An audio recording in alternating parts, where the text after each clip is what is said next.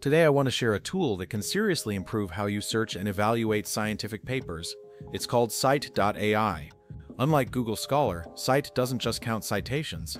It shows how a paper was cited, positively, critically, or just mentioned. Its key feature is smart citations. They help you instantly see whether other studies support or challenge the claims of a paper. That's incredibly helpful when writing your own research or reviews.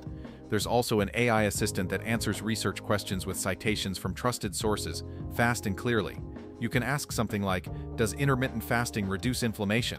and get summarized answers with links to actual studies. Synap also builds citation graphs, showing relationships between papers, and gives you dashboards to track authors, topics, or journals.